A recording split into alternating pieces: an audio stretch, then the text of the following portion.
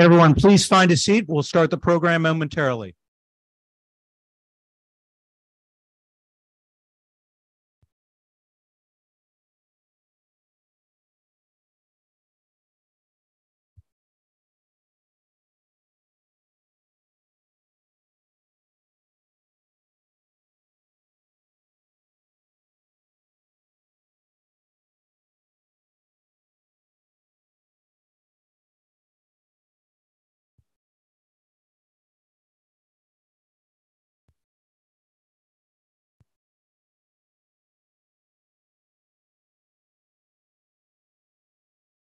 Can everyone please find a seat?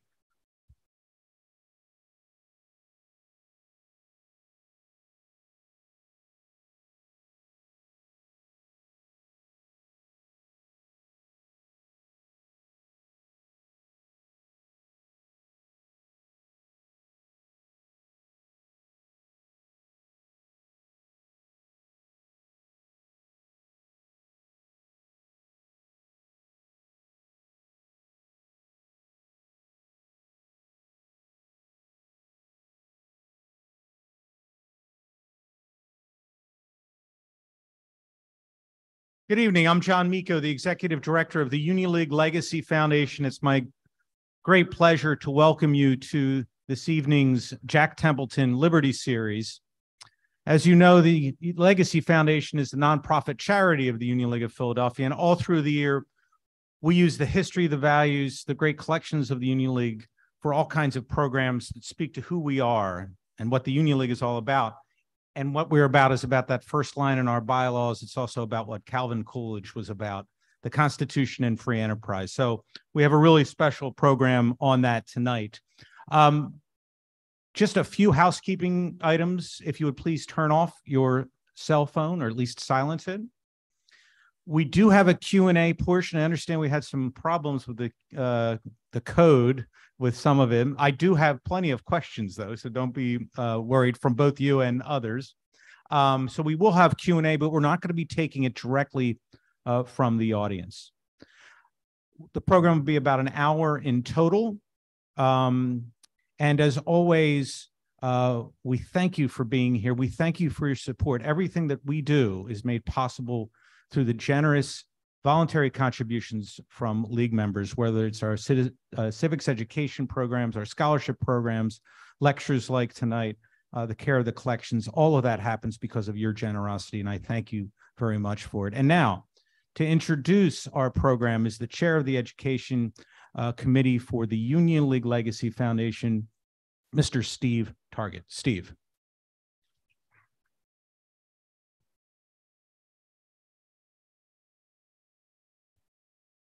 Well, thank you, John. It's my great pleasure this evening to introduce our speaker, Miss Amity Shlaes. Amity is the author of 4 New York Times bestsellers: The Forgotten Man, A New History of the Great Depression; The Forgotten Man Graphic, a full-length illustrated version of the same book; Coolidge, a full-length biography of the 30th president; and The Greedy Hand, How Taxes Drive Americans Crazy. I think we can appreciate that. She's also the author of A Great Society, A New History, a comprehensive account of the Johnson administration's most notable legacy. Many of you know Ms. Shlaes from the Wall Street Journal, where she served on the editorial board, writing on foreign policy, taxation, and other topics, or from the Financial Times and Bloomberg, each of which carried her syndicated column over the years. Currently, Amity appears in print in Forbes and the National Review. She chairs the board of the Calvin Coolidge Presidential Foundation, a national foundation based on the birthplace of Calvin Coolidge. The foundation's goal is to share Coolidge with Americans by hosting debate and events at the Coolidge site and through newer media. Ladies and gentlemen, please join me in welcoming Amity Shlaes.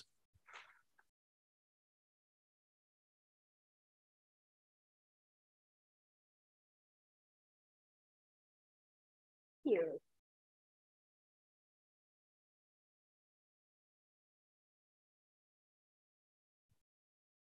Can you hear me? Very well. I'll say thank you in the middle. I didn't forget. I'm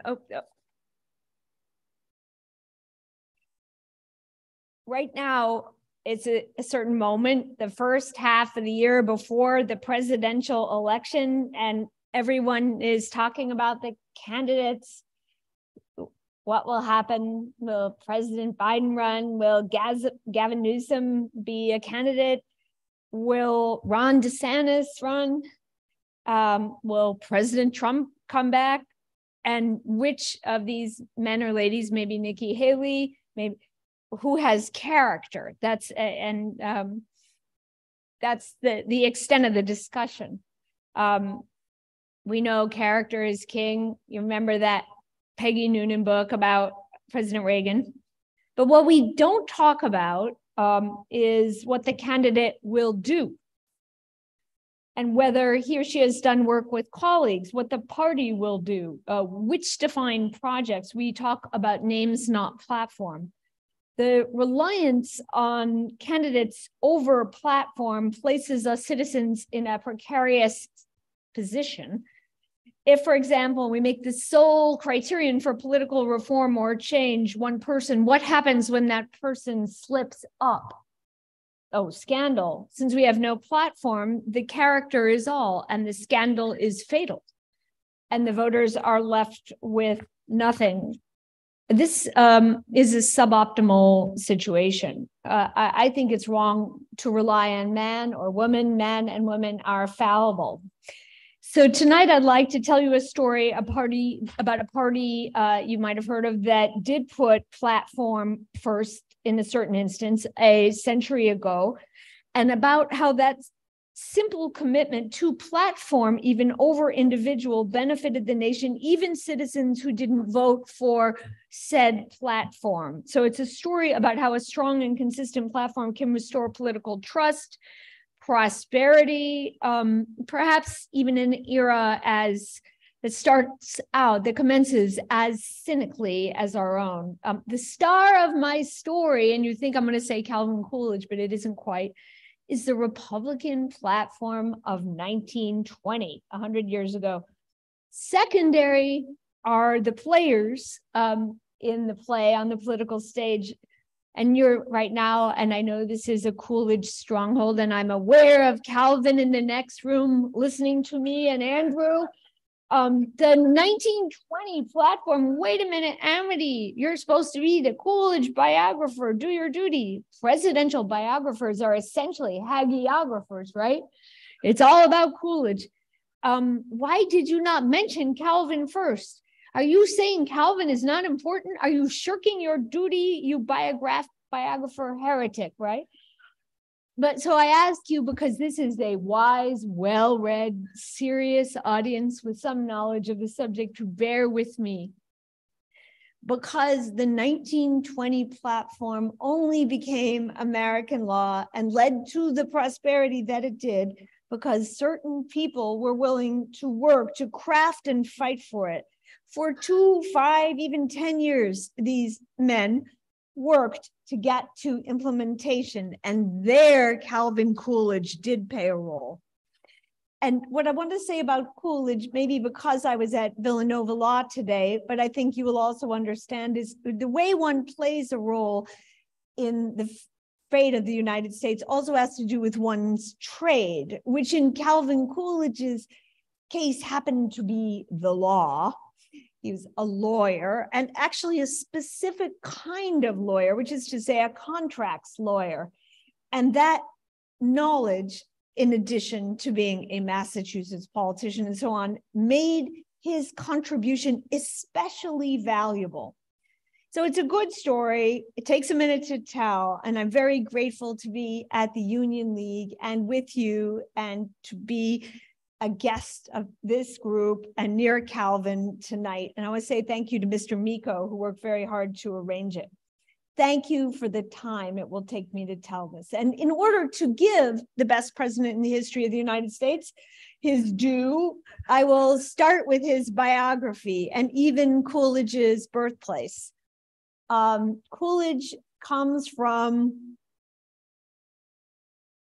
you could say Coolidge comes from Tocqueville, Vermont. Actually, he comes from Plymouth, Vermont, but he comes from a town that of the kind Alexis de Tocqueville described, where you could say Coolidge came from contract Vermont, because everyone in Vermont where Coolidge came from in Plymouth honored his deals and lived up to his words. This was a village, Plymouth. Has anyone been to Plymouth here? It's a little beauty, and we hope you come this summer to see it at the Coolidge Centennial. It was a village of scarcely 1,000 people. It was on a high hill. The road that led up to it washed out very often. Fewer than 1,000 people living more or less in isolation.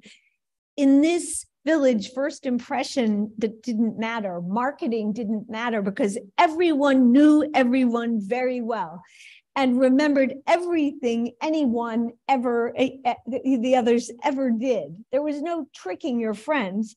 So of course they tried to live up to their promises in Plymouth. And that is the culture Coolidge grew up with. His father ran the town store. He was known as Colonel John. He tried to run that store in a way that helped himself and helped the village. And he understood that business could do that, Father John. If you're interested, the store spent about $10,000 a year and netted about $100 a month. So those of you who are good in arithmetic can see that the return was not very great. Fidelity would fail us if our retirement accounts gave that rate, but nonetheless, part of that was he loved his neighbors, Father John. He sold a lot on credit. And I'll read you what Coolidge said of his father in the village. He trusted nearly everybody, but lost a surprisingly small amount. Sometimes people he knew from the town at the store would come back to the store years later and pay the whole bill. That was Plymouth. The Coolidges were not poor like the Lincolns, to whom Coolidge is often compared, but life in Plymouth did involve a struggle. The railroads in the 19th century went everywhere. The world overinvested in railroads, except Plymouth. The grade was too steep, the population too sparse. The agriculture department of the New Deal, double shame, went to Plymouth and declared that scarce an acre in that town, the USDA said, was even arable. All you could do was, dairy, like that, sap, sugar, which is why Coolidge was such a protectionist. Sugar, dairy, and at one point, Colonel John, the father, got up a cheese factory, which you could visit if you go to the Notch now, to Plymouth Notch. But you have to ask yourself, what is a cheese factory? When there is no electricity, no refrigeration, and no train to take your perishables to market, what a cheese factory is an exercise in economic desperation. That was Coolidge boyhood. And Calvin himself was not a show-off. The nickname Silent Cal, boyhood in the 1870s and 1880s. This silence gave him an advantage. He learned a little more than other people. The Coolidges didn't slop over, to use a New England phrase. He kept to himself. He observed the political process in the town, and there was a Democrat in the town. And his father was always polite to him. And when they debated the snow tax or who would take care of the school teacher, they took turns, and you didn't know which party was which. That was Plymouth. That was what created him. When this young man arrives at college, 119 pounds, or actually to be precise, 119.5 pounds, he's small and skinny, right? Coolidge, Amherst, that's where he went, Amherst, down the valley.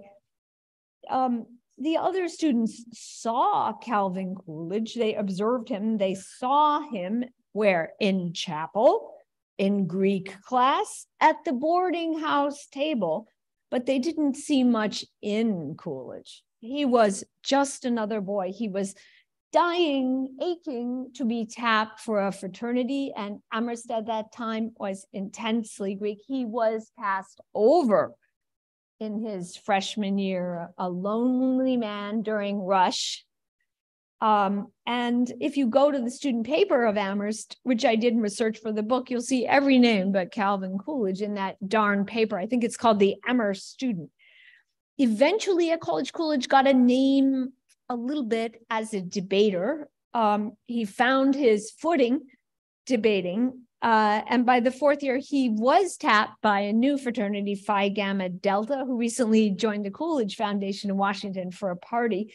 So that was all right, but still a fairly minor character on campus.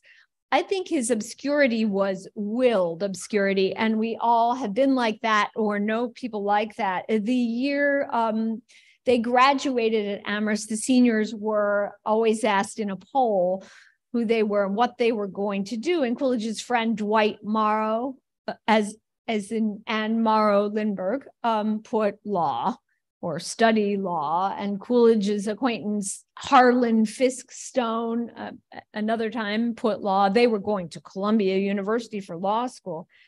Yet when Calvin Coolidge of the class of 1895 was asked to write what he would do after college, he put nothing. We all know children like that. Coolidge did not go to Columbia Law or the law school in the state where he went to college, Harvard. To the Coolidge family, again, not poor, but without much money to spare, that's farming, law school looked like an expensive proposition. The Coolidge did not do nothing either after college. He articled himself to a law firm in the county seat, Hampshire County, Northampton, Mass., where Smith College is. The law firm was called Hammond and Field.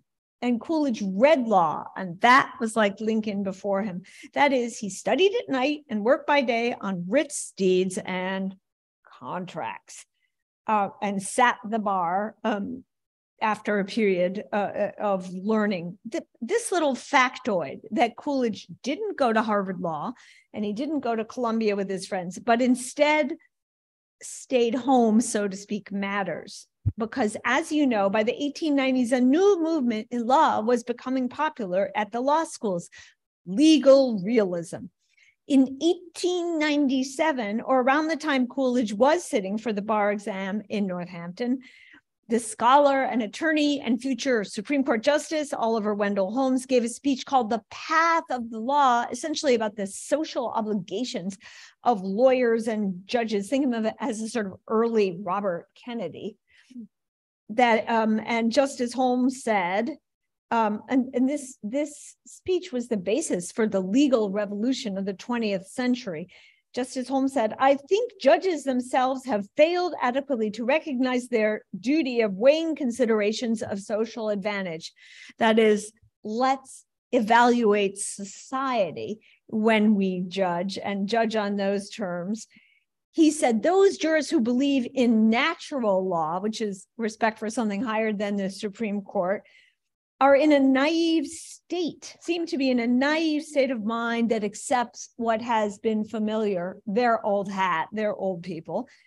Holmes did not believe that law was, as it's said, to be discovered. He said, common law is not a brooding omnipresence in the sky. And we can't imagine how different that was, but it was very different, especially to what Calvin was learning in Northampton. There he was in Forbes Library in Northampton, studying under the Guastavino tile of the beautiful library, a Carnegie-style library.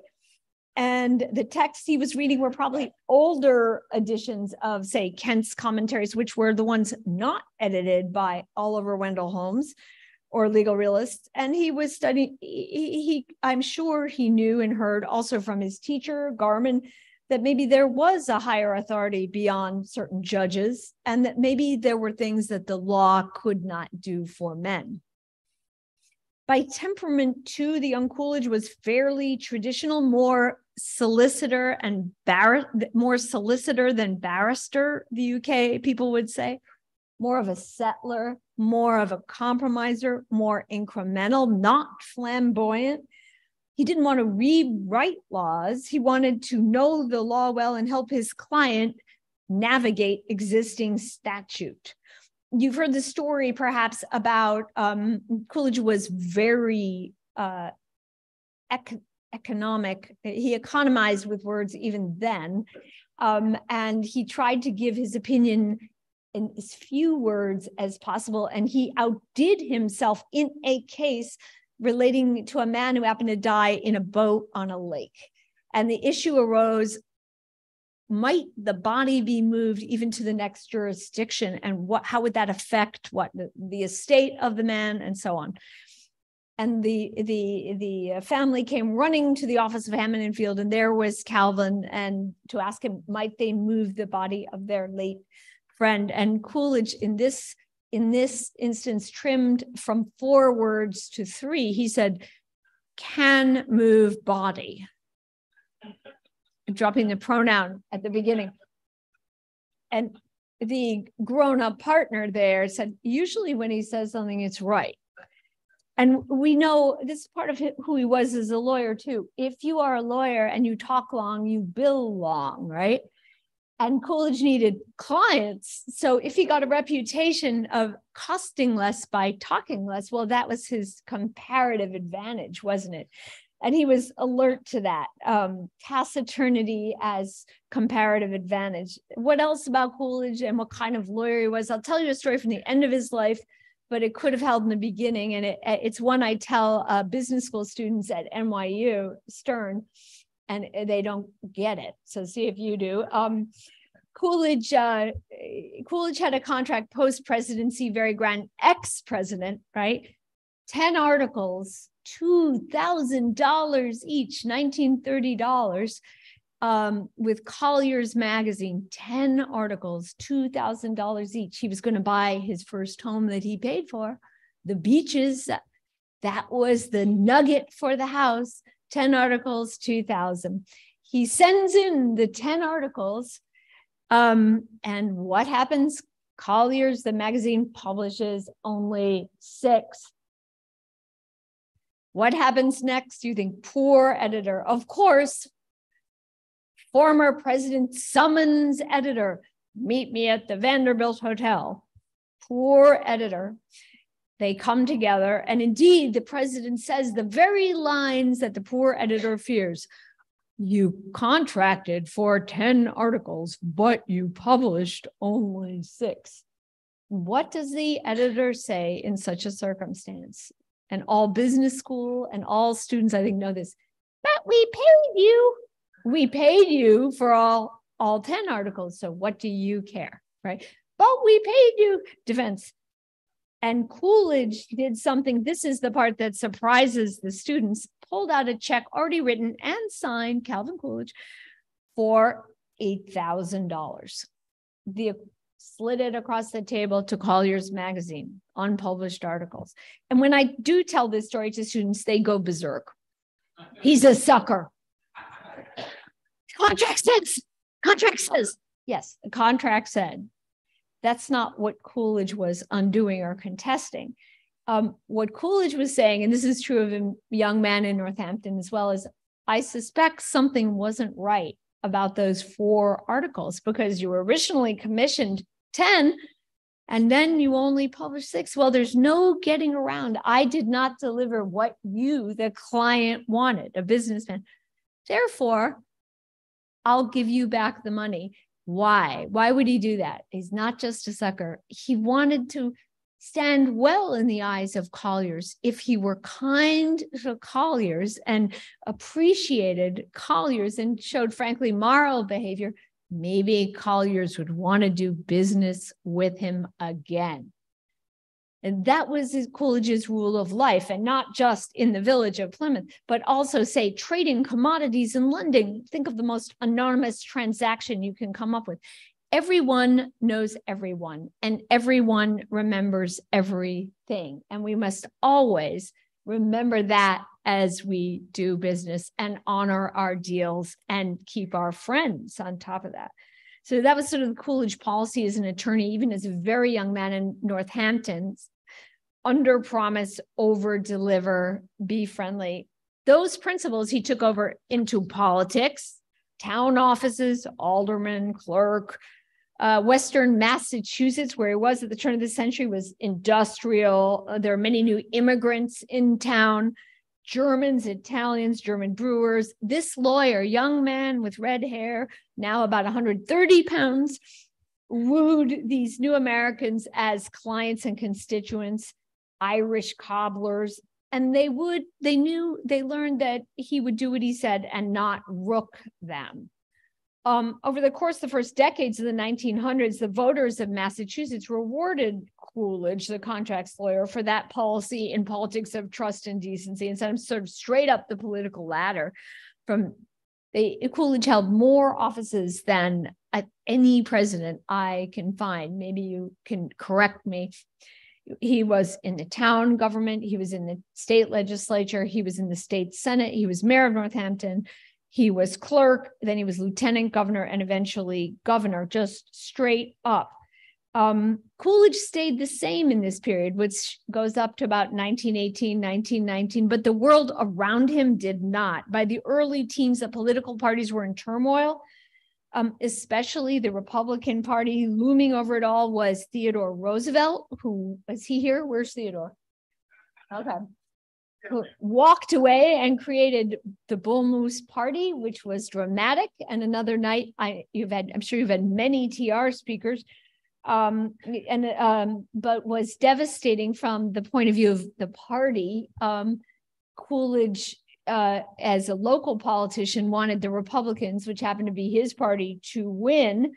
In Massachusetts, Republicans had always won since 1856, but in 1912, they did not when there were three parties. And of course, as you know, Woodrow Wilson, with a plurality, the Democrat beat the Republicans and the Bull Moose combined. And Coolidge, you can read his diaries, was mighty confused about the whole thing and too very polite, but I gather did not approve.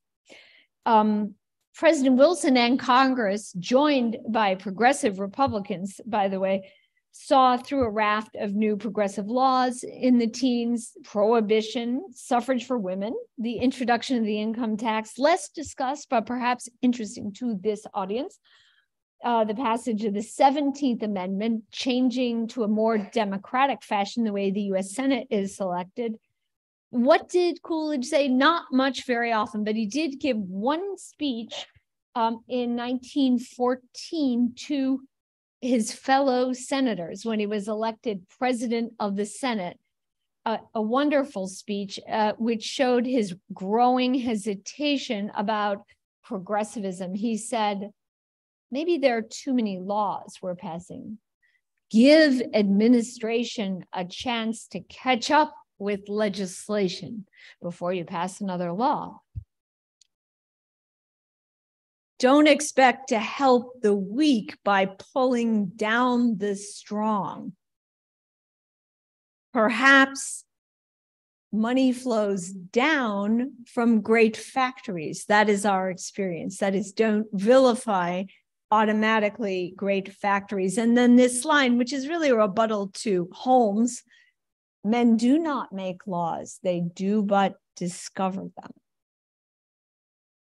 Oliver Wendell Holmes, or Brandeis, may not have noticed, but the senators of Massachusetts in the general court certainly did. Their president didn't really like big reforming laws, and they pulled in their sails a bit, right? So it was an influential speech.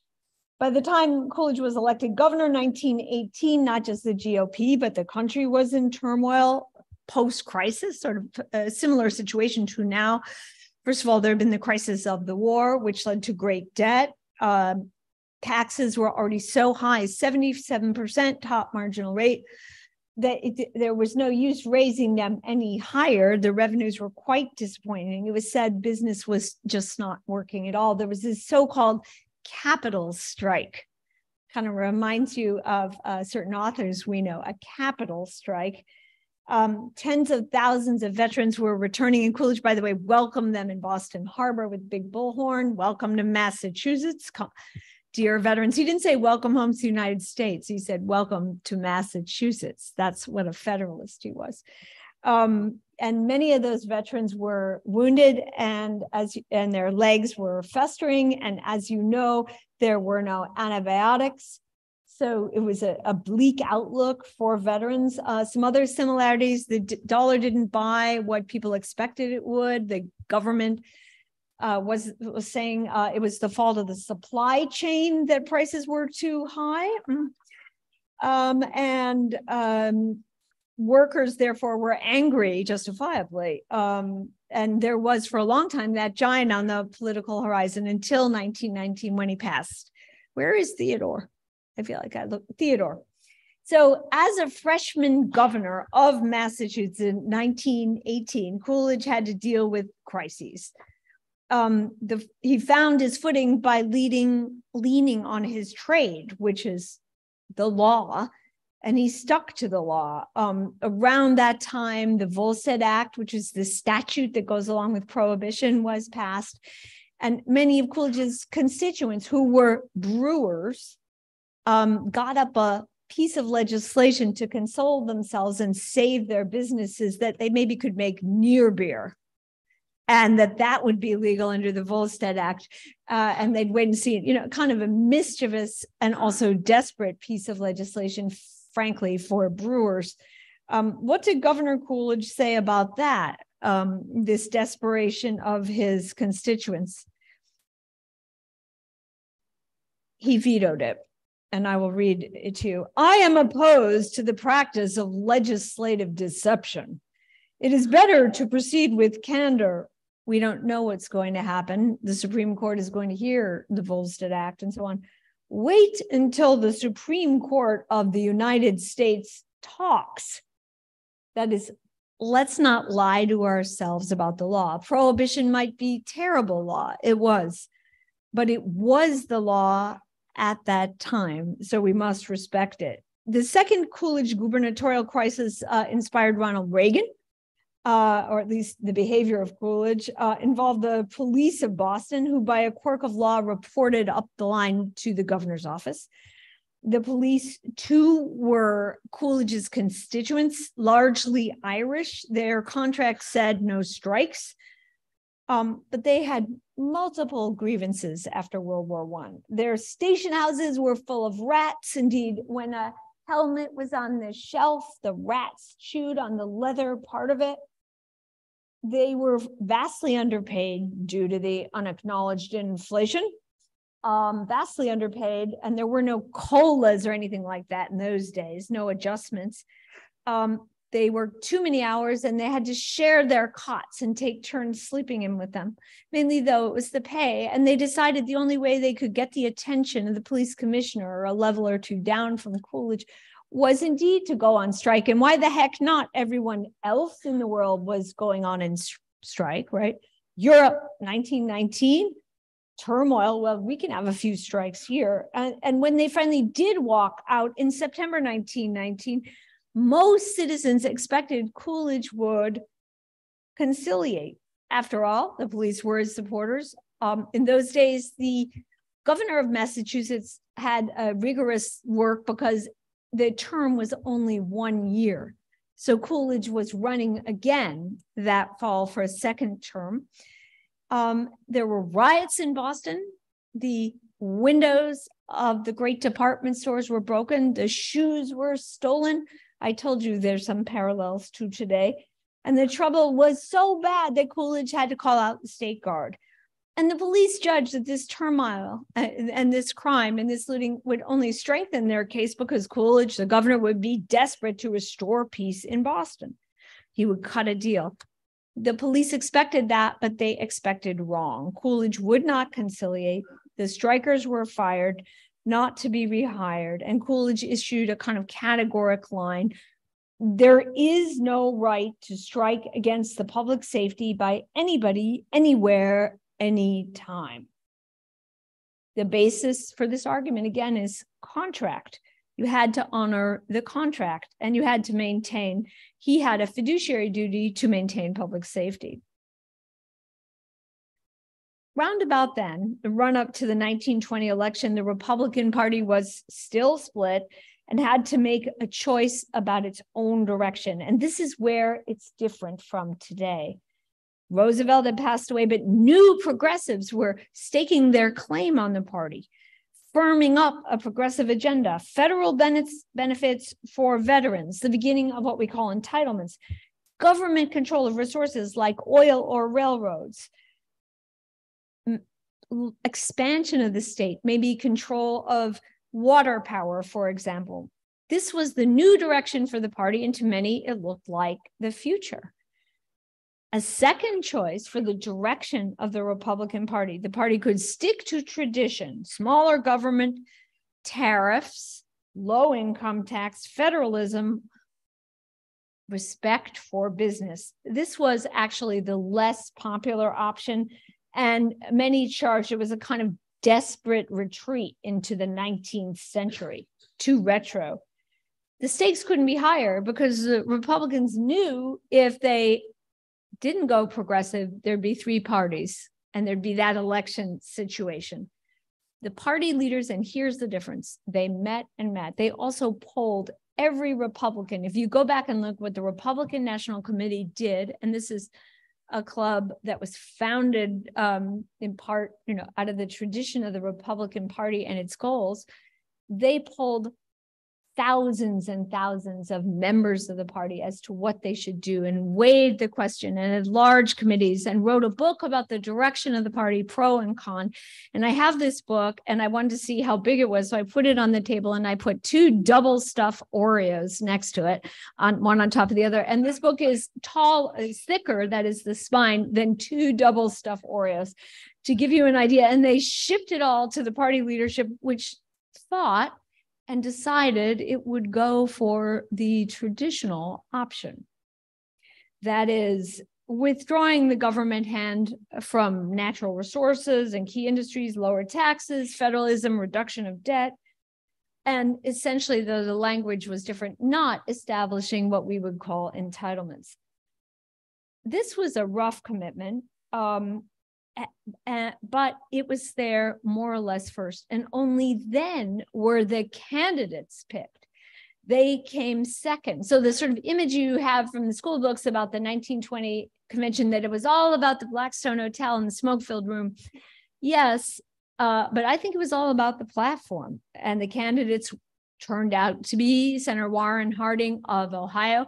He was picked because of the platform. He was known, he was kind of like Lyndon Johnson, Harding, master of the Senate, a guy who could get legislation through the Senate. And that was very important because the Republicans wanted to lower the taxes from a top marginal rate of 77 or 73 to 25. Harding could do that. And then Coolidge would stand for law and restraint, and certainly federalism. They picked a team that went with the plan they had chosen, the contract. Normalcy, which is the phrase for the 1920 platform of the GOP, is an awkward term. I don't know about you, but when I looked at that, I said, is that part Latin and part Greek? What is that? Normalcy, what a weird word. But all they meant by that was return to the traditions of America, return to respect for business, return to the way it was in many ways pre-war. The country voted for normalcy, however awkward the name, in a landslide 1920.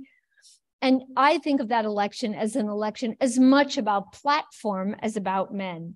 21, Harding's in, and he does do goes a long way. Next year, you have the Harding revisionist here, I hope. Goes a long way to fulfilling the platform. First of all, he hired the world's best financeman, Andrew Mellon of Pennsylvania, to organize the debt, reschedule the debt. Mellon wasn't just good, he was a regular Alexander Hamilton. And on that level, don't let anyone smear him to you. And work with the debtor nations. Second, Harding oversaw the passage of a law called the Budget and Accounting Act of 1921, which gave the executive the power to oversee the budget. He hadn't had that before, and created what we would know as the OMB, very important for the executive. He put through a tax cut, but it was a measly tax cut, frankly, because Congress was so divided. He refused a bonus, that is the beginning of an entitlement to veterans, very hard to do, and wrought an important compromise. He said to the veterans, we will build you hospitals instead. And he began putting natural sources that the government held, partly because of the war, strategic reserves, into private hands. It didn't work out for Harding. First of all, I wasn't sure the polity was with him. You know, the Republicans lost large numbers of votes in 1922 midterms, 77 seats in the House, 7 in the Senate. This Republican, Bob La Follette, peeled off and started to form his own party, the Progressives. Where was Coolidge in this time? In the background, observing. You know the story about Coolidge as vice president. The lady sits next to him at a dinner at a place like the Union League and says brightly, I made a bet I could get you, Vice President Coolidge, to say more than 2 words tonight. And you know what Coolidge said? You lose. So, not a big figure, a man of no in a city of yes, and matters are getting worse for Harding. It begins to emerge, at first only to Harding in private, but then to the country, that the great compromise with the veterans is not working out, that hospital construction was corrupt, the man appointed to build the hospitals for the poor vets was fraudulent and ended up in Leavenworth prison. The Harding oil privatization was a creepy joke. Friends of friends got deals. It was not fair. And Harding, despairing, told someone, I can deal with my friends, my damn friends, excuse me, I misspoke. I can deal with my enemies. That's fine. It's my friends, my damn friends who give me trouble. Harding was a bit sloppy and his friends were even sloppier. Today, these scandals are forgotten. Which student knows what Teapot Dome is? That's the oil scandal. But they mattered because they besmirched the Republican platform. If you are going to build hospitals for vets and deny them bonuses, those better be good hospitals. Otherwise, the argument for the bonuses is stronger. If you're going to say privatize oil or lease it out, that's technically what transactions like Teapot Dome were. Well, you better have fair auctions and not just give the oil to friends of friends. Well, then the opponent, if you cheat like that, well, then the argument of the opponent who says government should control the oil is that much stronger. So you see, the platform was hurt. In any case, as you know, events took Harding off the stage. He passed away in the summer of 23. Coolidge was actually sworn into the presidency in August 23. And many wrote this silent Cal off as a kind of lame duck leftover. They didn't expect he could do much. The progressives were on the march and the election was less than a year and a half away. You can count 23 to election 24. People thought Coolidge was afraid, but he wasn't. He said, I think I can swing it. Why was Coolidge confident? Because he knew what to do. And here his training as politician and attorney served him well. He would honor the promise of 1920. Often when we're caught in a scandal and become the successor, what we struggle to do is distance ourselves from the successor in every way, not just the man or woman, but also his plans, right? We write new plans, hire new people to show we're different. Coolidge didn't do that. He distanced himself from Harding and corruption. There was some investigation of the corruption, but he never distanced himself from the platform. He said, you voted for the platform, we will fulfill it to perfection. And he vowed to do that. The platform being the star was important. The platform said, keep cutting taxes. Coolidge was ready. He cut taxes more in 24 and in 26 when he had stronger majorities yet again. He got the rate to the 25 that they had all hoped for in the beginning 6 or 7 years ago. The program demanded budget cuts. Coolidge cut like a maniac. I don't know if you know, but Coolidge served 67 months. And when he left the office of the US presidency, the budget was actually lower than when he came in. And you're like, well, is that nominal or real, Amity? Is that per capita, Amity? What do you say? No, it was nominal, real, and you don't need per capita. It works against you. It was lower, notwithstanding 4% growth of the economy in some years and significant growth of the population. He actually made the government smaller. And the only other president who approaches that in peacetime is Ike, actually. But Coolidge's record is stronger in terms of the numbers. Coolidge likened the budget cutting, which became harder and harder as the decade passed, of course, every year, to cheese paring in his father's cheese factory. He met with General Lord, his advisor, and they planned out how they were going to cut every Friday. The program, the agenda, the promise, the platform said, cut the debt. Under Coolidge, the debt went down by 1/3. And people could see he was serious. This bought him time. This bought him affection. Even people who didn't agree with the way he did things saw that he did what he said, and they respected that. The stunning evidence of that is the 1924 election, because in that election, which was indeed three-way with La Follette, the progressive, the Republicans, and the Democrats, Coolidge didn't just poll a plurality, he polled an absolute majority, beating the other two parties combined. That's very rare in American history, and it was a strong vote of confidence for him. Executing as he did, holding back, saying no, vetoing wasn't easy.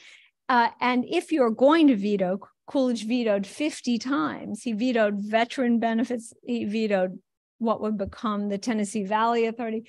Well, then you have to live virtuously too. The Harding crowd drank, and that was difficult because the law was prohibition. The president wasn't respecting the law, really. Coolidge White House was pure snow. The housekeeper, Mrs. Jaffray, in every regard, the housekeeper, Mrs. Jaffray, liked to go to the specialty shops, which were kind of expensive, in her horse and carriage. And Coolidge advised her to go to Costco.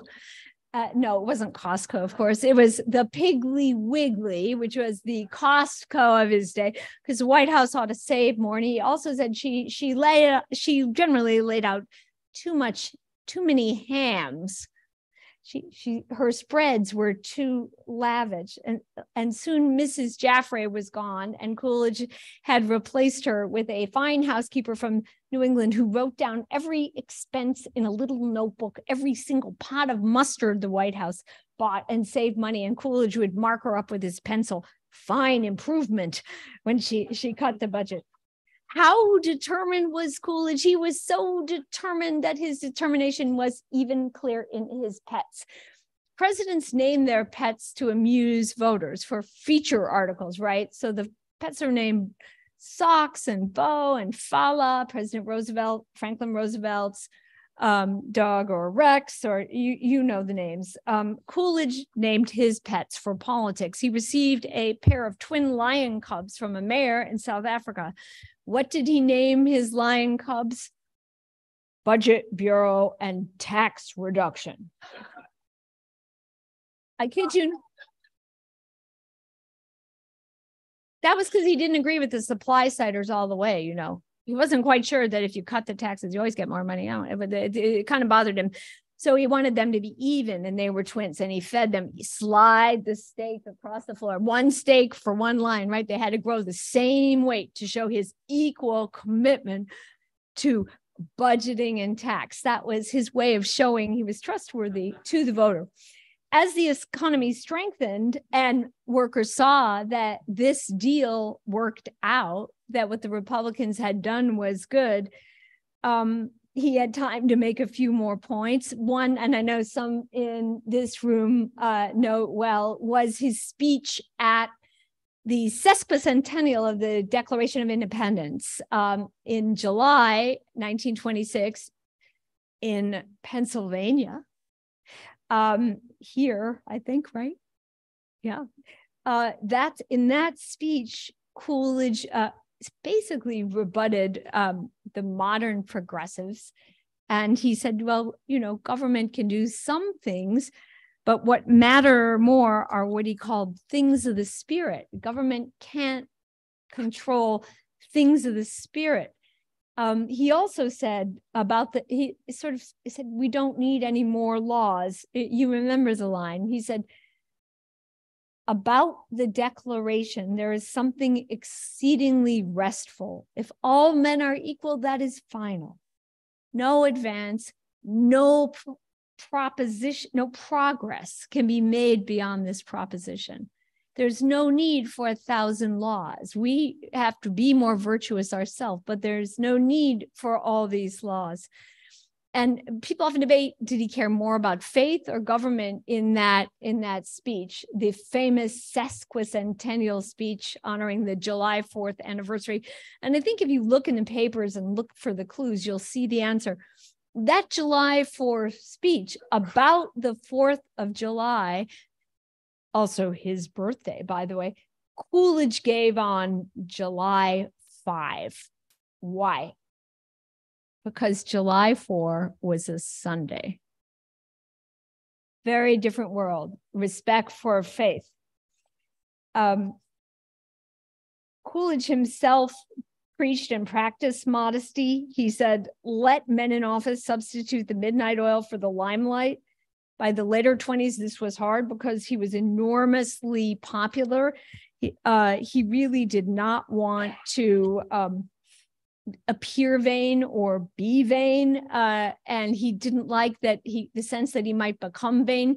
The Senator Selden Spencer took him for a walk to cheer him up once towards the end of his presidency, and they were on Pennsylvania Avenue, and they were walking past the White House, and Senator Spencer said to Jolly Coolidge, "What lucky dude gets to live in that White House with the pillars?" And Coolidge said, "Nobody, they just come and go."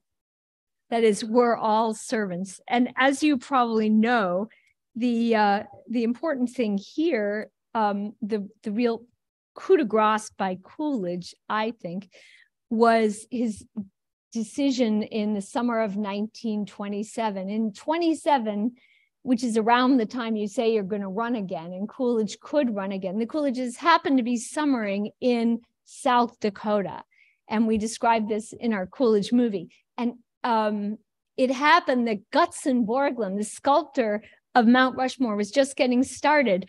And it's a measure of Coolidge's popularity that Borglum even said, we ought to have Coolidge up there with the greats, right? Can you believe it? But it's in the papers. It's true. In any case, Coolidge did bless Mount Rushmore, though I'm not sure he liked it.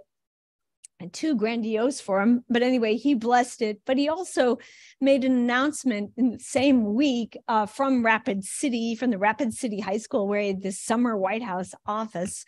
He handed out a little piece of paper and said, I do not choose to run again for president in 28. The press were shocked. Why would you give up? Why would you hurt the party in this way? Talk about platform.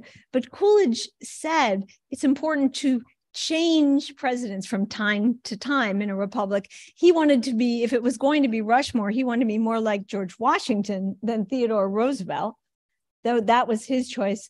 And he did withdraw, and he left a very good legacy. I'll stop here except to say three things. One is that reminds us that platform matters. You can think of some other examples. So I hope both parties think about platform. That platform can reduce the damage of scandal, which is such a distraction. Everyone's fallible. And when we get all caught up in these scandals, we don't talk about the policies we need. And three, that in the end, of course, character does matter. Coolidge mattered. It all could have wiped out in the 20s without Coolidge sort of seamlessly and gracefully taking up the responsibility when Harding passed. And I know Mr. Miko in question time might ask me this question, or you might, so I'll answer it briefly. Could there ever be a Calvin Coolidge today, in the day of first impressions and the Kardashians and social media? And I will answer one word, in one word, as Coolidge might have. I still think so, yes. Thank you very much.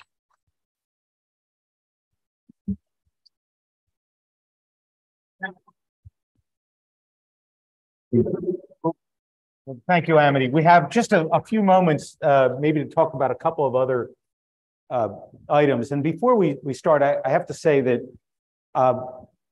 I've been here 17 years. And 17 years ago, people were saying, you have to have Amity Shlaes here. This is true. And so I want to apologize. Some of those people are in this room for taking this long, because that was a wonderful talk. So thank you, Amity. And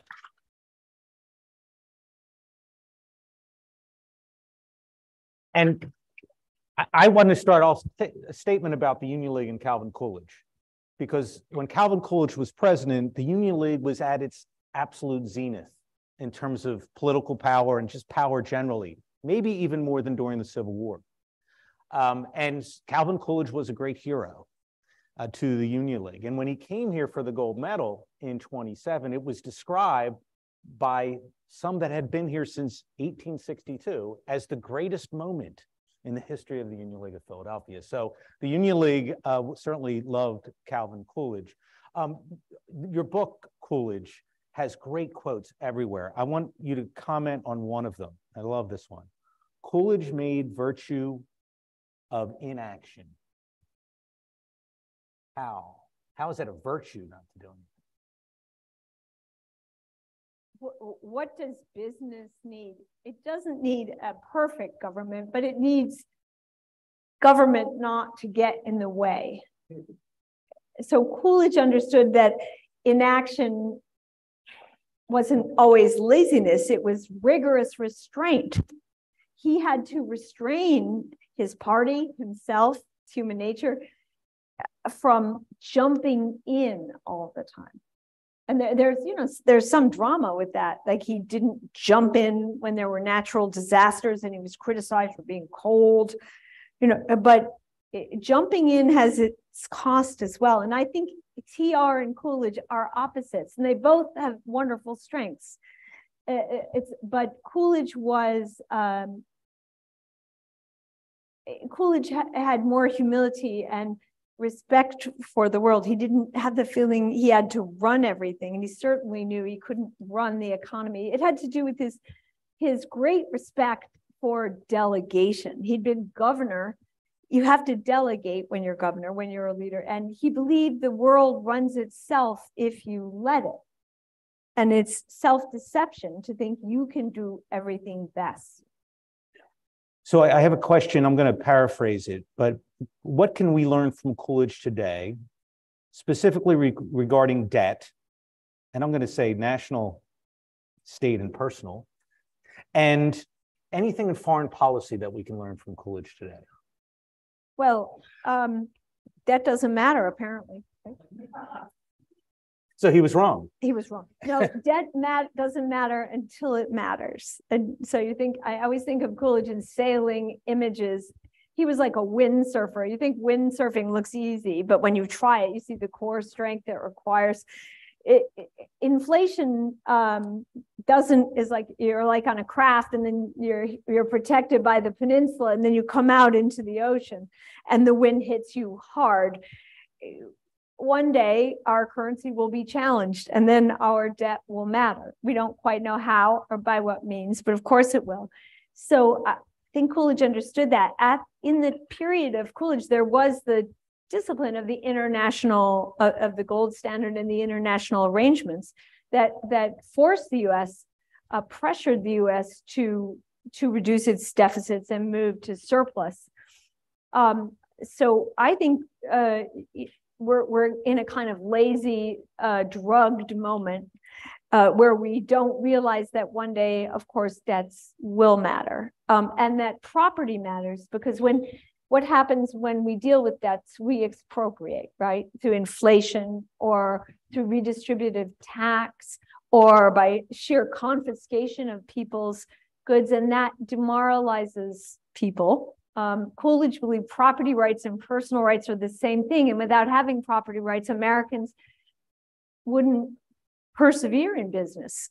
So that's all true, even if we're in a moment right now where it doesn't feel true. We also have the relative advantage here that we're better than other countries. So people come here when we have troubles. I don't quite get that, but that's the way it is with the US dollar, for example. They buy dollars when the US has troubles because the US dollar is a safe harbor. That won't last forever. And Coolidge is waiting with all his experience and wisdom to help us when we need him. So one last question before we part. Tell us about the Coolidge Foundation. Thank you for asking that. So I think the great error we all made was in underrating the power of progressive education. And I grew up in a progressive environment, and I didn't think it was so terrible. I admired many progressive teachers and many original ideas. However, younger people don't learn, you don't get a balanced education anymore. It's too far from balanced. And now it's much worse. That is much less balanced education than it was 5 years ago. And 5 years ago is less balanced than it was 10 years ago, and all the way back. You cannot imagine what young people are getting in school now. So the Coolidge Foundation seeks to fill the gap, and we educate young people about Coolidge and his values. He's a wonderful vehicle. We don't say because his ideas were so strong, but they come at it through the man, Coolidge. And one specific example is the Coolidge Scholarship, which is a merit scholarship regardless of background. Regardless of background, it's a merit scholarship. Even children who do not get financial aid can win the Coolidge Scholarship, or even poor children could win it. And in order to apply for this scholarship, which 4,100 students do this year, the students must each write, 2.5 substantive responses to questions about Calvin Coolidge. I kid you not. So we have thousands of essays by kids about Calvin Coolidge, and the questions are kind of tough. For example, we would ask, why did Coolidge believe lower taxes were the right thing to do? Didn't he care about the rich getting more of their share? And we make them do research for this. They have to read Coolidge's speeches and look at charts. So we have collected over 35,000 essays from American 16-year-olds on Calvin Coolidge. But of course, we also have programs too. But that's the point, to come in and show kids there's another world, Coolidge's, and perhaps just give them a glimpse. I don't believe you need to change every school all the way. You just need to give kids a glimpse of a possible other world of the kind they would find in a club or in a summer camp or in a fraternity. Amity, thank you for being with us. Thank you. Gentlemen, Amity Shlaes. Thank you so much. That was wonderful. That was really nice.